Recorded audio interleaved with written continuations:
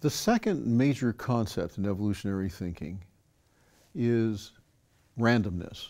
It's the role of chance in evolutionary events. And random things are also referred to as neutral processes. And neutrality means selection is not operating. Things are neither being selected or not being selected, they're just neutral. There are two general reasons for neutrality. One is that many genotypes may produce the same phenotype. That's because the genetic code is redundant, because some DNA is not expressed, because some amino acid substitutions actually produce no difference in the shape or function of a protein, and because development is canalized. The other major reason is that many phenotypes may have essentially the same fitness. So even if you produce a phenotype, there is still another level at which randomness can occur or neutrality can arise. That can be either because that particular trait is varying in a way that makes very little difference to reproductive success, or because the impact on fitness of a change in one trait compensates for that of a change in another trait. Let's unpack those conditions. First, the genetic code is redundant. It produces 23 different meanings, that is either a start or stop codon or coding for a particular amino acid, and it uses 64 triplet codons to do so. So just to take one example, you can see here that proline is being coded for by 4 different codons. So that variation is usually at the 3rd position. So all of the DNA sequences that are coding for proline are starting with CC. And it is the 4th position that can be different. Excuse me, the third position in the codon that can be different. Then some DNA is not expressed. Pseudogenes, for example, are genes that are no longer expressed. Here we have an example of a pseudogene. In the chimpanzee, this gene is functional. In humans, it is not functional. And there have been 3 different mutations between humans and chimpanzees: an insertion, a deletion, and a point mutation. So pseudogenes result from a gene duplication that's usually followed by loss of function in one copy. Function is lost because the pseudogene is not expressed. All of its nucleotides are then free to diverge at random as they mutate. And so you see that in a pseudogene there will be a buildup of genetic variation from mutation. Some other DNA is also neither transcribed nor translated. It's also free to accumulate mutations at random. So although we've recently discovered that much more of the genome is functional than we had thought, there are still portions of the genome that are essentially free to vary at random because they are not having impact on phenotypes. So here is an example of what happens when a particular variant is neutral. Alpha globin evolution in vertebrates has had many amino acid substitutions. Down here on the x-axis, we have time in millions of years. And on the y-axis, we have the number of amino acid substitutions. And each spot is a comparison between animals that have been evolving over the last 500 million years and are examined today. What we can see is that the line is very close to straight. And that is what we would expect if the rate of amino acid substitution is uniform. And that means it's occurring at random. This happens in alpha globin evolution because there are parts of the molecule where an amino acid substitution makes essentially no difference to its function. And those are the parts of that molecule in which the randomness is occurring. It is not occurring in the functional center where the oxygen binding is occurring. The next mechanism that produces neutrality in evolution is canalization, the canalization of development. Canalization is a word that means the limitation of phenotypic variation by developmental mechanisms. Canalizing mechanisms are those that resist the tendency of variation in either genetic or environmental factors to perturb the phenotype. You can think of them as buffering the phenotype against variation in genes and variation in the environment. Genes whose impact on the phenotype has been reduced or eliminated by canalizing mechanisms are then freer to accumulate neutral variation than those whose impact is directly expressed. So if development is sitting between the genes and the phenotype and is buffering the impact of variation in the genotype on variation in the phenotype, then the genotype is actually freer to vary. It can accumulate more mutations. Some of the traits that are canalized in tetrapods include 4 limbs, 2 eyes, 1 mouth, 5 digits. Genetic variation is affecting many things about these traits, but it is not affecting their number. Their number is canalized. Now, another reason for neutrality is that there is some phenotypic variation that makes very little difference to reproductive success. This is another level at which neutrality arises. The population may be too small to establish a consistent correlation between the trait and reproductive success. That is a sampling issue. Or the variation may simply be irrelevant. For example, variation in traits that can't be detected by mates or pollinators or predators or parasites or prey, so it simply can't be detected. Or variation that lies within the so-called normal ranges of blood tests. If total cholesterol is between 110 and 150, or systolic blood pressure is between 100 and 130, or diastolic blood pressure is between 65 and 85. Anything within that range is not likely to be affecting reproductive success very much. Another reason for neutrality is that a fitness gain in one trait can compensate for a fitness loss in another if those traits are connected by a trade-off. If the compensation is precise, then change will be neutral. It could happen in principle with any trade-off, including more offspring, less survival, more success fighting for mates, less resistance to disease, more resistance to normal infection, more costs of inflammation. Those are all significant trade-offs, all involved with medical issues.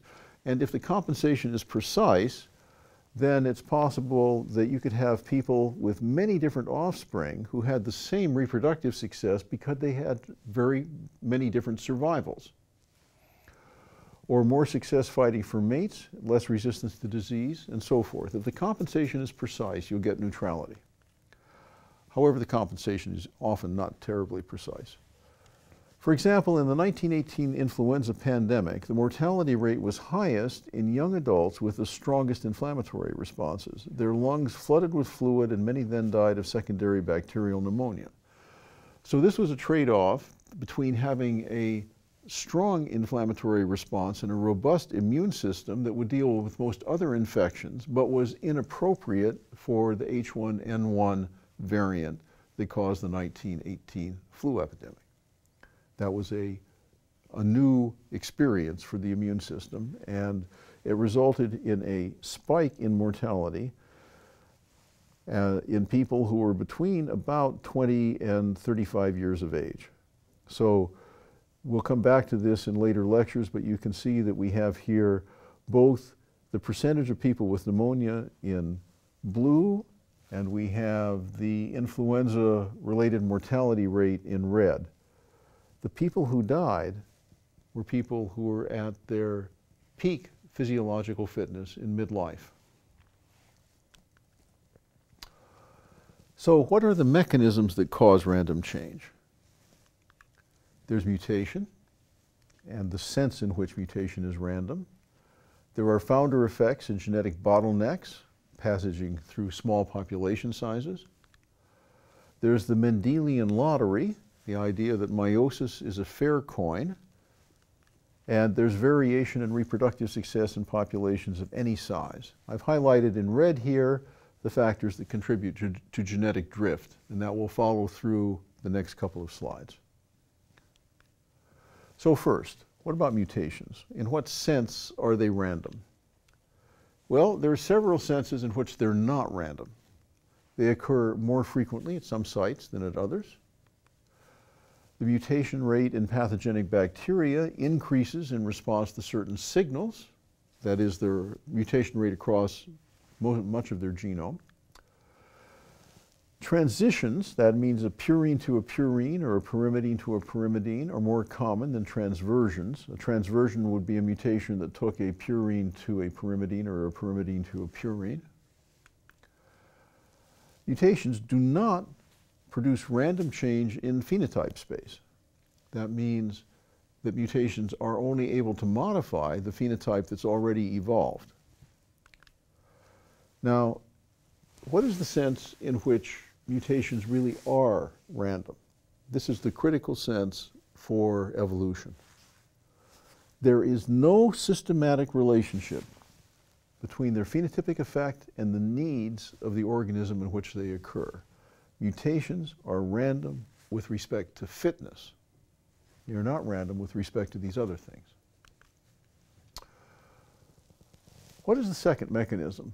Well, the second mechanism causing random change are effects of small population sizes, and let's take a look at things that experience some small population sizes. The Pitcairn Islanders and other founder populations in humans, and cheetahs. The founder effect occurs when just a few individuals found a new population with only a small portion of the genetic variation that was in the original stock. And when that happens, if there happens to be a mutation for a genetic disease, it can suddenly occur at high frequency because you have a few people and one of them has the mutation. In the large population, it might have been at much lower frequency. Examples are the genetic diseases in Quebec, Tay-Sachs disease, among the Afrikaners, that's porphyria, and on Pitcairn Island, which is diabetes, type 1 diabetes. The other population size effect is a genetic bottleneck. So a population crashes to very small size. This is not a founder effect. This is the same population, but it crashes to very small size. Only a few alleles then make it through because there are only a few individuals that can carry them. An example is the homozygosity of cheetahs, which is confirmed by reciprocal skin transplants. You can transplant skin between any two cheetahs in the world, and the skin transplant will not be rejected. They have lost that much genetic variation in their immune systems. Another effect that's quite important is that correlations decrease in small samples. If selection is really there, but it's rather weak, then it can only be effective in a large population. Because in a small population, the correlation of reproductive success with the trait will just be eroded by sampling error. So things get noisy in small samples.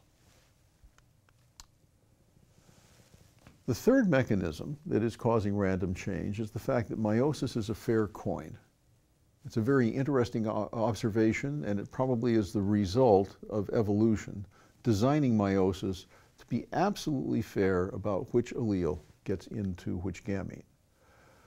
That's expressed in Mendel's law of segregation. If there are two alleles at a locus, the probability that one of them will get into a given gamete is 50%, exactly 50-50. In the long run, the average number of successful haploid gametes per parent in a diploid sexual species is 2. That's because in the long run, populations are stable and organisms are just replacing themselves. If there are just 2 chances and 2 flips of the coin then, on average, individuals will just replace themselves in the population. The fourth mechanism causing random change is that the trait or the gene lands at random in families of different size. Okay? That is actually what we mean by random variation in reproductive success. If an allele randomly lands in a sequence of families that have different numbers of children, it will increase or decrease at random in frequency. So that is what we mean by a zero correlation with reproductive success. This produces genetic drift. It's the random, aimless wandering of frequencies of neutral genes. It resembles the Brownian motion of small particles that are being pushed about by the thermal motion of molecules.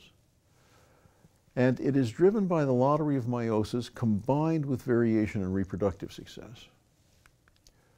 It fixes neutral alleles faster in smaller populations, but it occurs in populations of all sizes. Genetic drift is not confined to small populations. It's going on all the time. So what happens to neutral alleles? Well, most of them never make it to high frequency. Those that do get fixed in the population take longer to do so in larger populations. So if you're thinking about the dynamics of random change, a lot depends on how big the population is.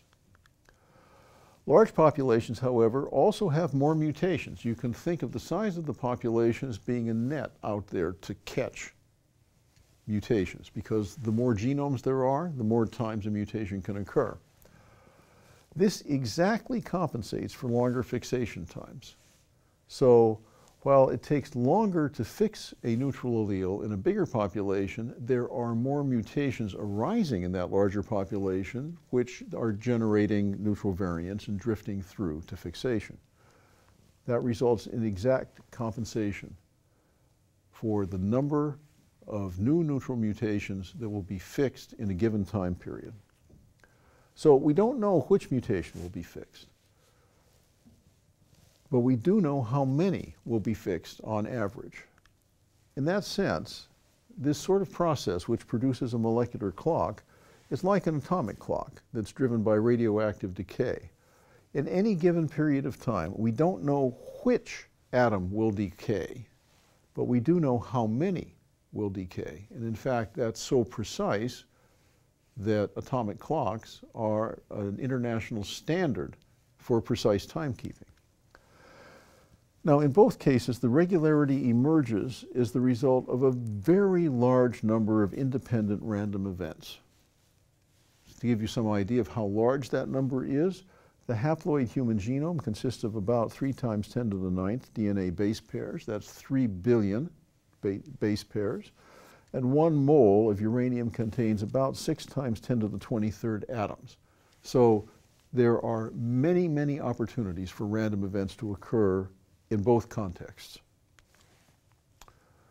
If we go back and we look at the example of evolution occurring in the genome of influenza, we can see, again, this signature of a very straight line relating how much time there has been for change to occur and the number of nucleotide substitutions. So time on the x-axis, nucleotide substitutions on the y-axis.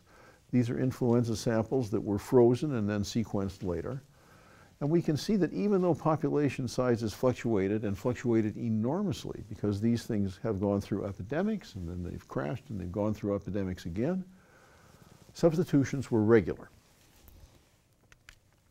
The effect of population size on the number of new mutations per generation exactly compensated for the slower rate of fixation of neutral mutations in larger populations. So you can estimate time from the number of substitutions.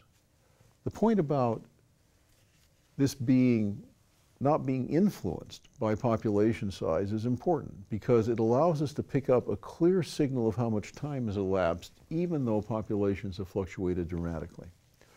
And you can estimate time from this molecular clock. So for example, if I told you that the number of nucleotide substitutions in a new sample was about 60 different from a base sample, that would indicate that it had been a period of about 35 years that those two were apart.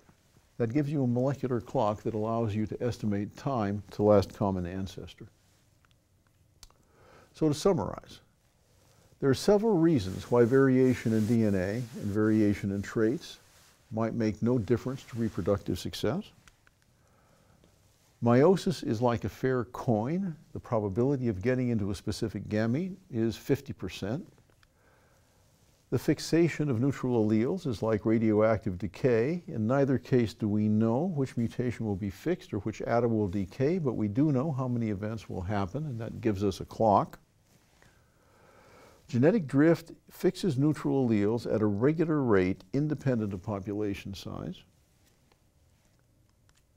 And the regularity of the fixation of neutral alleles allows us to estimate times to last common ancestor by comparing DNA sequences. Thus, random evolution at the level of the population, which is microevolution, gives us a clock that allows us to put timelines on the macroevolutionary pattern of relationship and of phylogenetic trees.